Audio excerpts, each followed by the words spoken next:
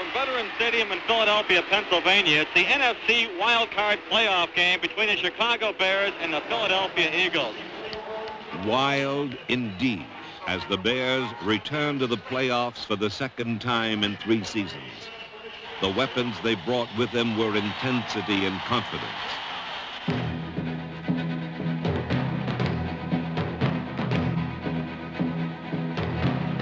They fought the Eagles on terms that were as furious as they were equal.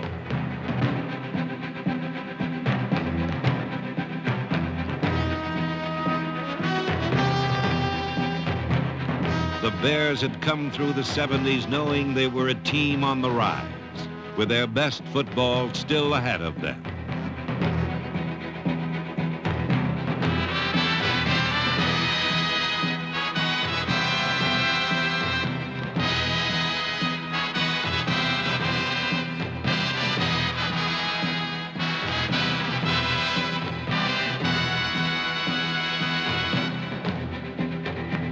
Using an offense that had outscored any Bear team in 14 years, Chicago fashioned a slim 17-10 halftime lead. As the decade ended, the Bears had gained the NFL power level, that razor's edge where championships are decided by 1 or 2 key plays. Now the Bears 86 yards away from the distant goal line at this end will line it up. They send Ricky Watts wide to the near side. Bashnagel wide to the right. In motion back towards the line is Bashnagel. Phipps hands to Payton on a sweep to the right side. He's got a convoy of blockers, but a penalty flag is thrown. Payton breaks free. He might score. He's to the 50. Down the far sideline, caught for the ankle. He breaks loose. And he goes all the way inside the 20 to 15 and 10 to 5. He dances into the end zone. But a flag was thrown all the way back at the 15-yard line. Chicago saw its second-half efforts cast away. For Philadelphia, fortunes were quite different. Jaworski with the call, drops back to pass. He has time, throws it out the right side. It's caught by Hempfield. He's across the 50, the 45, the 40. He's going to score!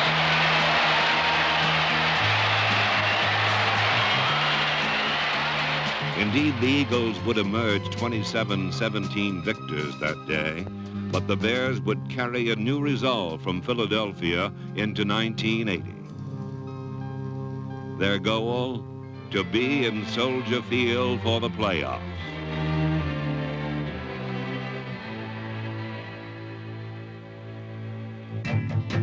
Neil Armstrong leads the Bears into the 80s. They will be a blend of experience, ambition, determination. Men of resourcefulness, men of skill.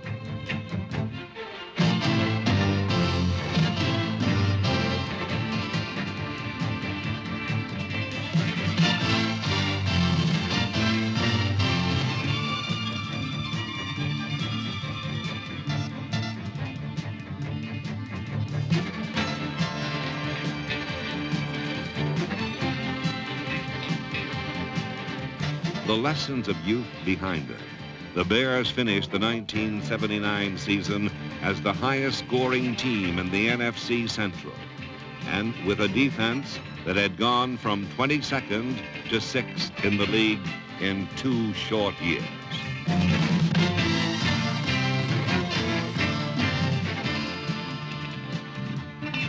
They finished the 70s as a closely knit team, backed by a loyal legion.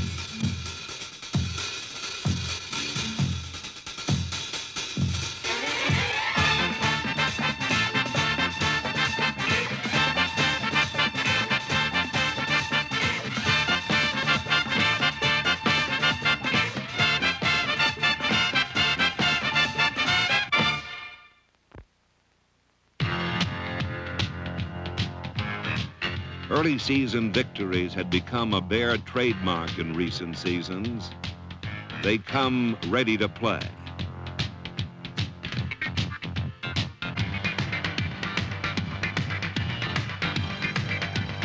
The Packers fell victim to Chicago defense on opening day. On the ensuing Sunday, the Bear offense was in high gear against the Vikings. Fitzevans, the quarterback. And he play action fakes, drops back to throw. He unwinds, a long one down the field for Scott. He's open, he's got it, touchdown! Big blocks got Walter Payton into the fast lane as Chicago strutted to a 26-7 triumph.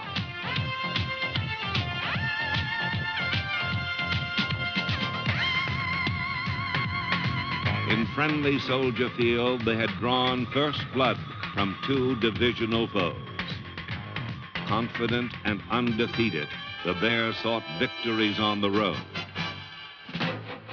Looking to Dallas, Chicago's elder statesman Alan Page analyzed the Bears' stiffest test. I think we have to play defensively. We have to play consistently.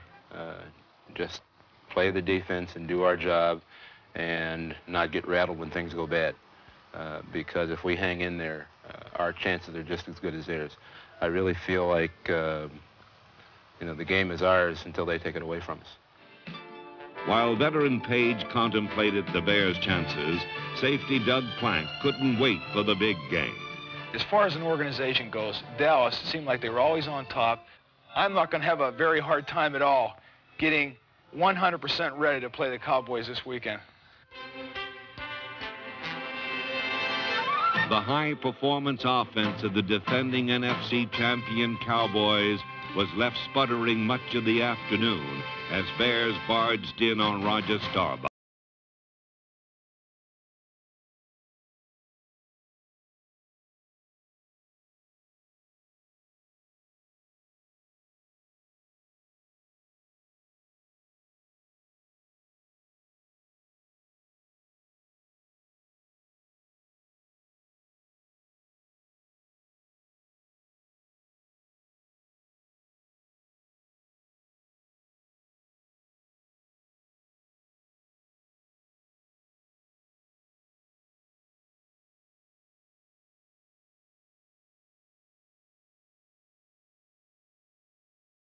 He's got a touchdown! He was so wide open!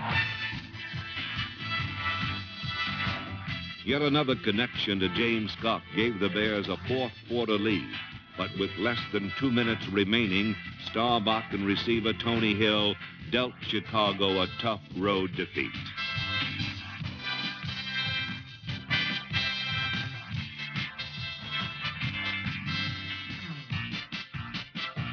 A mid-year slump, plus the hospitalization of Evans with a rare staph infection, left Bear spirits as damp as a Midwestern rainstorm.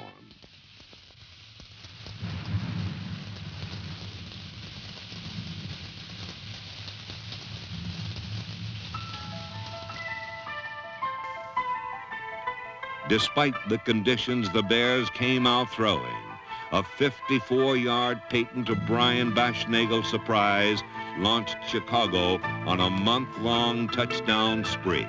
With 27 points on the scoreboard and victory but 13 seconds away, the Bears were handed another heartache at the season's halfway point.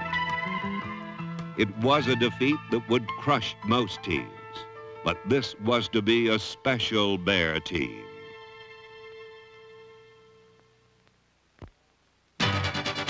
All but written off, the Bears had something to prove. Midway through the year, Chicago's quest for victory became a drive to the playoffs. The offensive line of center Dan Neal, tackles Ted Albrecht and Dennis Lick, and guards Reevy Sorey and Noah Jackson blazed a trail for perhaps the NFL's most gifted runner, number 34, Walter Payton.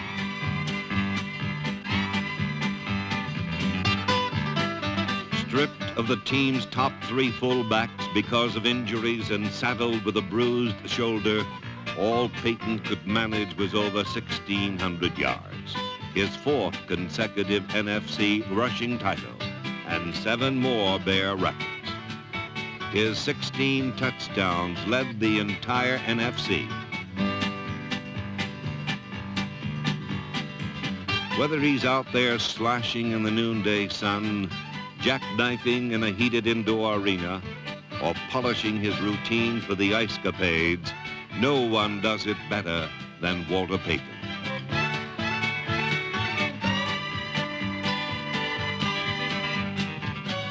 Perhaps Payton's ability and his outstanding season can best be exemplified on a simple screen pass against Tampa Bay.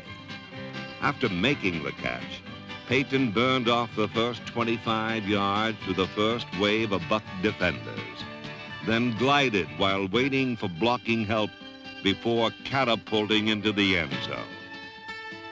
If you were young and already the NFL's 8th leading rusher, you would smile too. But unlike the movie title, the Bears are no longer a force of one. They are a team of depth.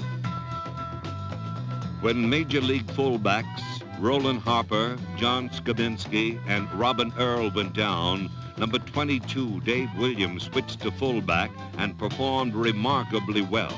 In addition to being a running threat, Williams led the Bears with 5 touchdown catches. Speedy James Scott has proven his game-breaking skills over the last 3 years. But when Scott and Golden Richards were lost to injury, Chicago had depth at those positions too. One able reserve was Brian Baschnagel. Another who helped pave the way to the playoffs was number 80, Ricky Watts. 24 catches over a season is certainly not an eye-opening statistic, unless one considers all 24 were made in the final 6 weeks of the year. Many feel that Watts, the Tulsa speedster, has superstar potential. Depth is more than insurance against injury.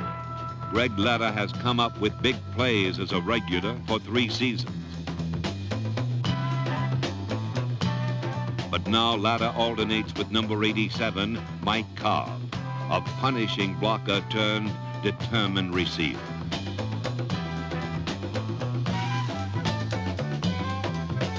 The revitalized offense shot the Bears to a 7-1 finish, the best in the NFL over the season's last 8 games.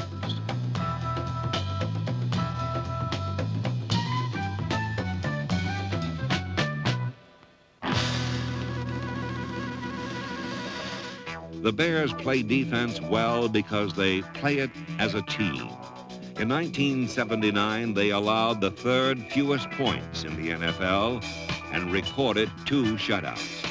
Defensive ends Mike Hartenstein and rookie Dan Hampton, number 99, were vital contributors. Hampton was the first Chicago rookie starter in 5 years. The leader of the defense is 13-year veteran Alan Page. Page remains a premier defensive tackle, and his ex-teammates in Minnesota realized all too well why he was selected to the All-Star team of the decade. Page shared the club lead in sacks with tackle Jim Osborne, and the Bears possessed once more a fearsome defensive front. Over the past 3 seasons, Chicago has completely rebuilt its linebacking core, a time period that coincides with the rise of Bear victories.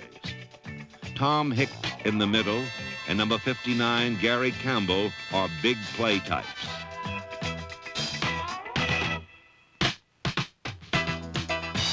Chicago's leading tackler was a man who nailed the opposition 111 times, number 58, Jerry Muckenstern. But the Bears of the 80s will go on without Captain Doug Buffone, a Chicago fixture for a decade and a half. Announcing his retirement in December, Buffone leaves the Chicago defense a legacy that includes dedication to team and a whatever-it-takes attitude.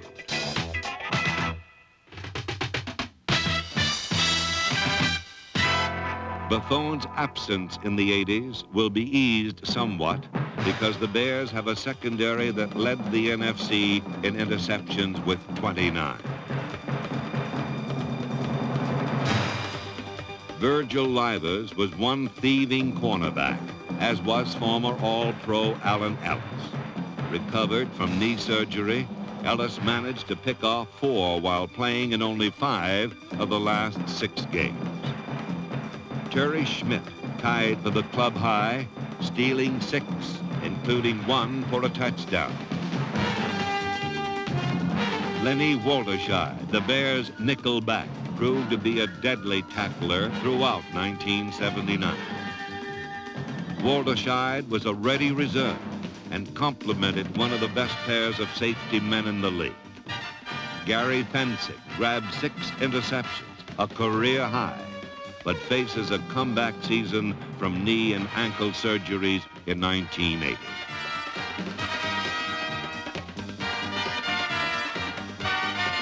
Doug Plant, like the others, a renowned hitter, intercepted 3 to round out a solid Bear defense. A consistent 84-point performance by Bob Thomas would aid the Bears along the playoff road, as would Bob Parsons, who led the NFL in placing kicks inside the 20.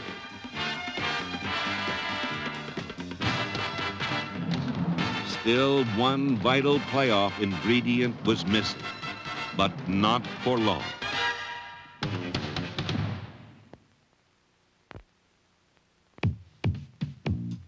A pro for 9 years, Michael Elston Phipps took control of Chicago's destiny in dramatic fashion.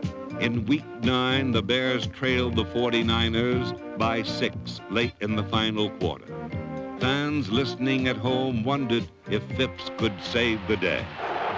Bashnagel in the slot to the near right side. The tight end is Lana on the left, Deuce backfield. 4th down, almost 10 to go. Phipps sets his line.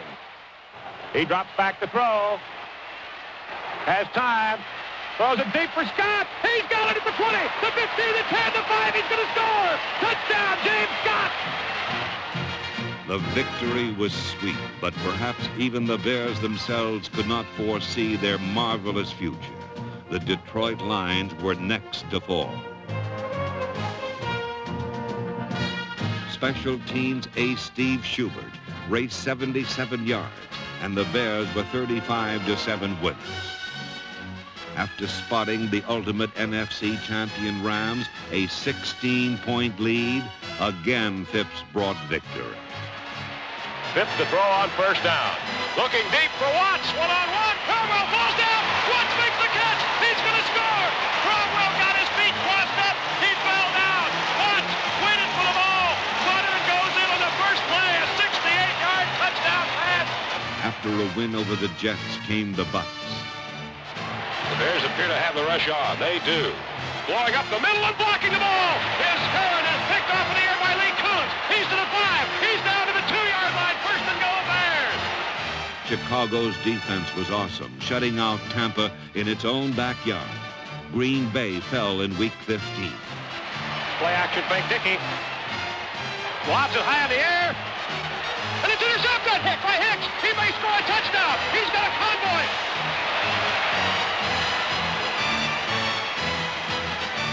The Bears had crushed 6 of 7 opponents. Yet when the Chicago Express was at full throttle, tragedy struck. George Halas Jr., Muggs to even those who knew him casually, died of a sudden massive heart attack. President of the team for 17 years, Muggs would have surely loved December 16, 1979. Despite the shocking loss, a swirling 30-mile-an-hour wind, and a freezing snow-covered turf, the Bears would perform like superheroes.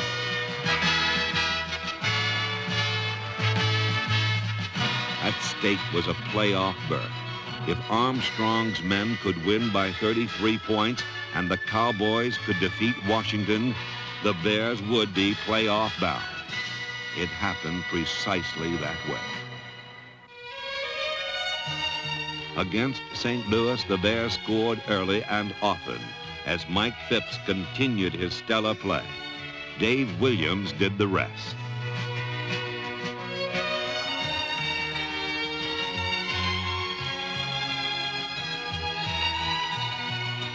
Williams cruised in from 10 yards out, and the Bear offensive line cleared wide thoroughfares for a pair of Peyton touchdown struts.